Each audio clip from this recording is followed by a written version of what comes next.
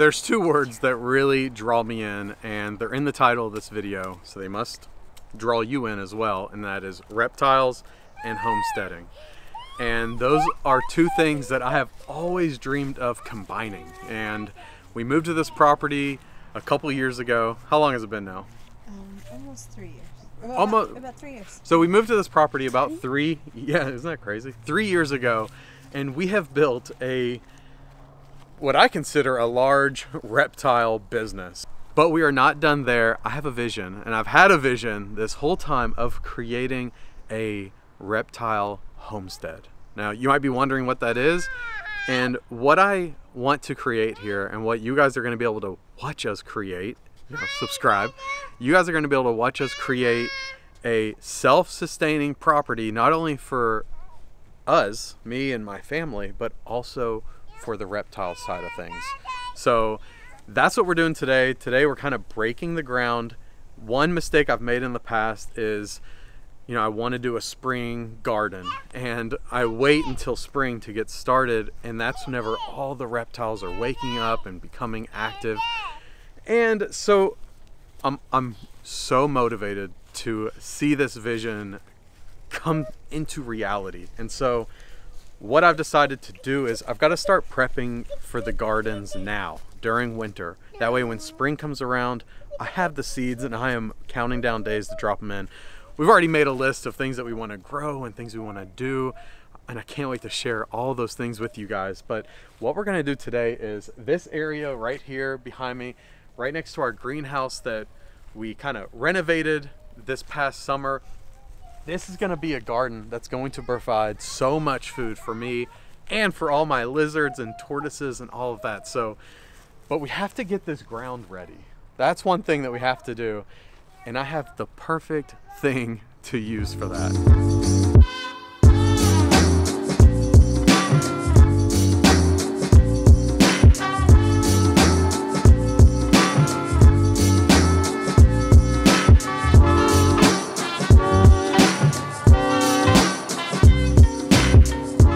What we're doing right now is I use this Premier One fencing that's solar powered.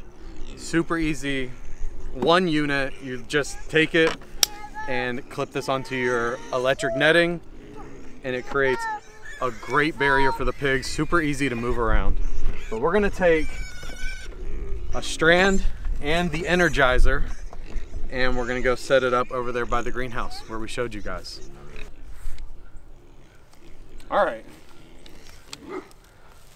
so 100 feet of fencing right here. Now, let me show you how easy it is to get this set up in our new garden or pig paddock right now. Yeah.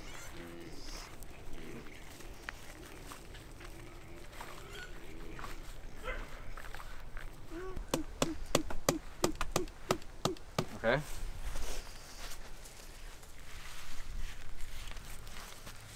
Premier One fencing really is so easy. We're gonna go one post out this way, all right?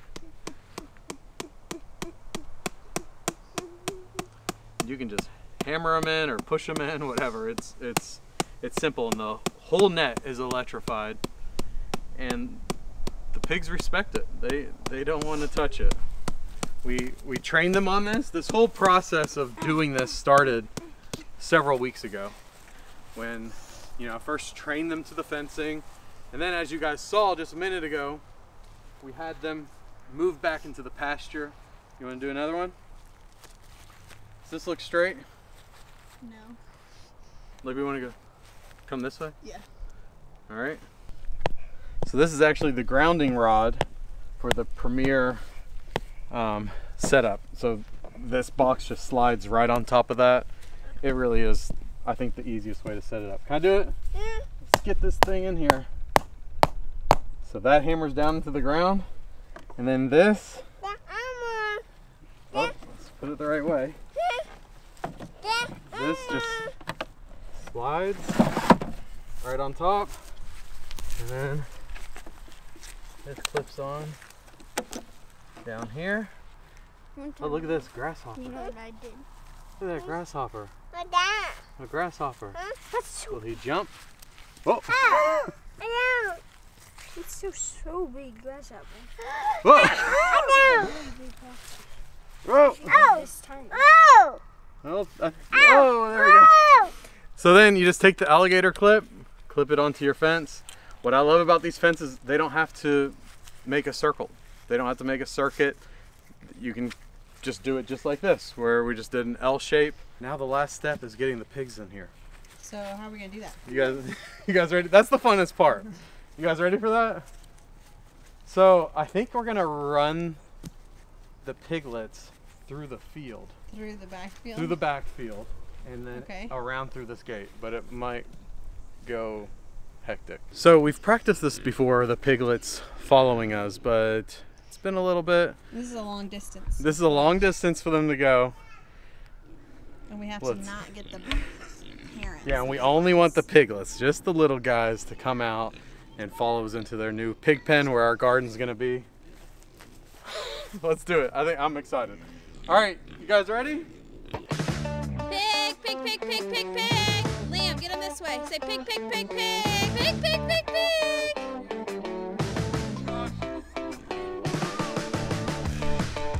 Pig, pig, pig.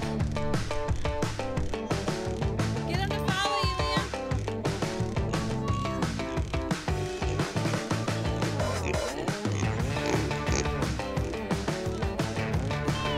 And start running and call him. Say pig, pig, pig.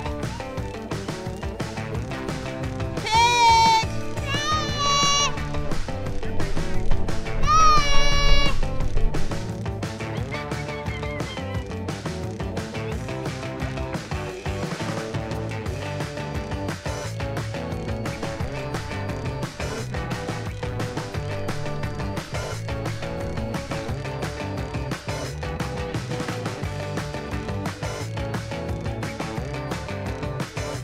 Lost him. Here, pig, pig, pig, pig.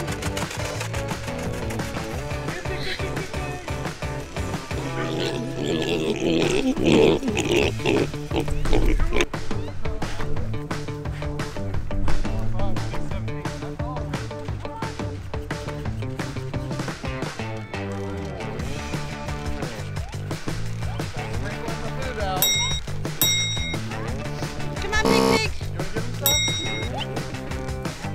Pig, pig, pig. Oh, we gotta get them this way. Someone should have been standing there. Pig, Hang pig, on, pig. hang on, hang on. Here, pig, pig, pig, pig, pig. Got that.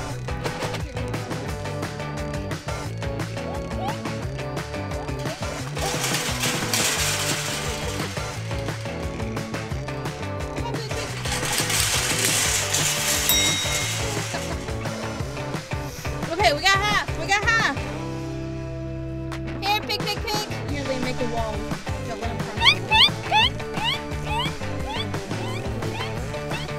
Get him in there, get him in there. Yo! All right, they were munching on this. We did it. All right, so we've got these 8 pigs now in their new little paddock here, which is gonna be our spring garden. That's going to provide tons of food for us and the reptiles. And one thing, you know, raising pigs, the expensive part of that is buying their feed.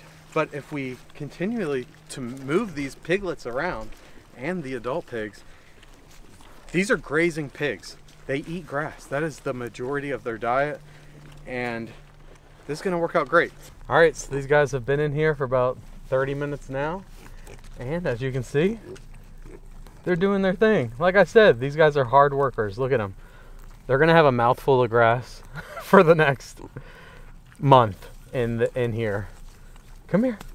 But one reason why kune-kunes are so great and a lot of small homesteads are choosing to raise them is because of how friendly they are. Look at this. Watch this pig here. Even as a little, look at this. They can't help it. If you pet them, they fall over. And that's one of the things that I just fell in love with about them. The adults will do this too, easily. You barely touch their bellies and they just can't help themselves but roll over and get loving. And they're just the sweetest little piggies, right? I love these piggies. Hey, baby.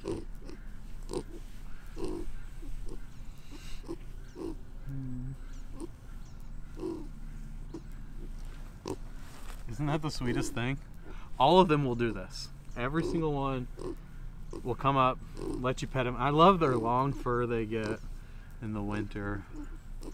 Super hardy breed of pig. And they're a grazing pig, you guys. They eat grass. That is what they want to eat. They're amazing. And I hear they taste really good too. Right here is where their shelter is. It's a perfect little house for the pigs. It used to be made for the tortoises. Yep, it was originally for tortoises, but the pigs are going to use this. It'll be perfect for them. We're just going to go get some pine needles and add them in. And it's going to work out good.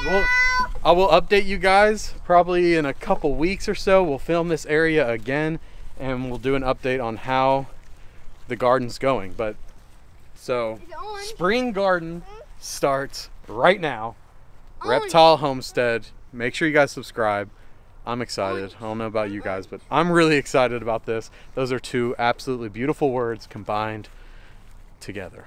Reptile Homestead. One thing I've learned about pigs after owning them for a couple years now is that they are very hard workers. They want to wake up and work all day long. As you can see, this is what they do. You may look at them and be like, they're just eating, but no. Pigs are working. If you can set them up correctly, move them around your land, this is what they want to do. So they are going to fertilize this ground, make it so lush for our garden this spring.